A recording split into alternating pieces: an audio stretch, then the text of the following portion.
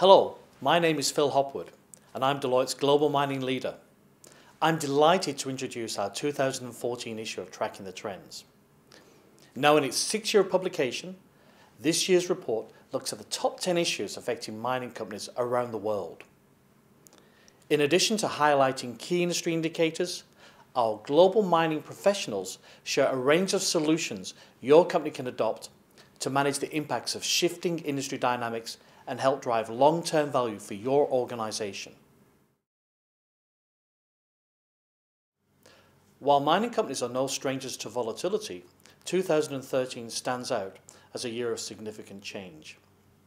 Slower demand out of China and ongoing economic weakness in other parts of the world pushed down commodity prices and threatened to tip certain commodities into oversupply.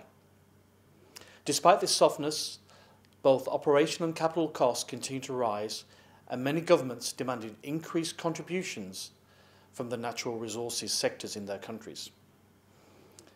Companies floundered as a result, as many were already struggling with the cost and risk of mining deeper deposits in more remote regions. Record levels of impairments were posted amid shrinking share prices, revenues and profits. In response to this reversal of fortune, the same shareholders who demanded rapid growth in past years now call for new management. For their part, equity and debt markets shut off the taps, putting mining companies, especially juniors, on a funding tightrope.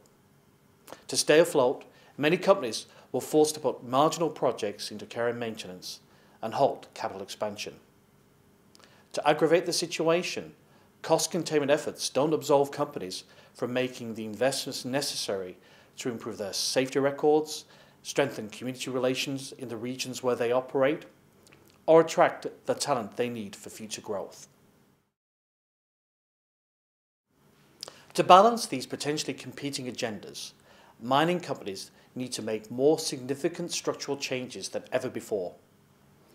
Beyond engaging in sustainable cost reduction, right-sizing capital projects, and adopting new approaches for dealing with local communities, governments, and regulatory bodies, they must embrace new forms of innovation.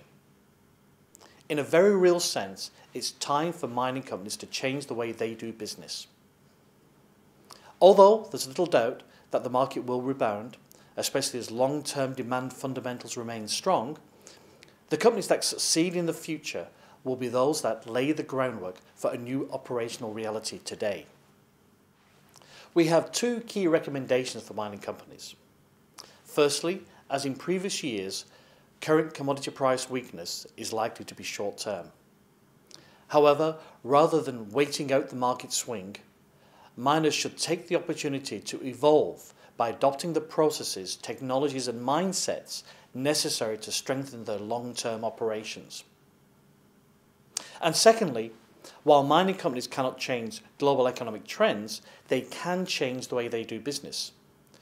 To mitigate the risks of industry volatility, it is time to pursue more innovative approaches to enhance both internal financial safety and talent management programs and external relationships with communities, governments, shareholders and regulators.